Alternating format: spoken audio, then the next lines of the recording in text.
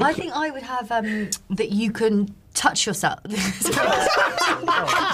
sorry. You can like touch a bit of your body. Wait, just wait. You know, the world of extraordinary has established that no superpower is off the table. You know, with that being said, what would each of your superpowers be in real life? Oh, I've got one. Oh, yeah?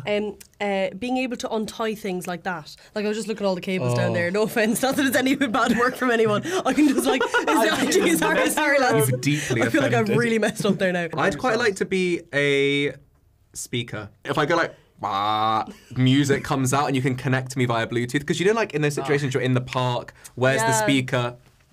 Like I could just do it.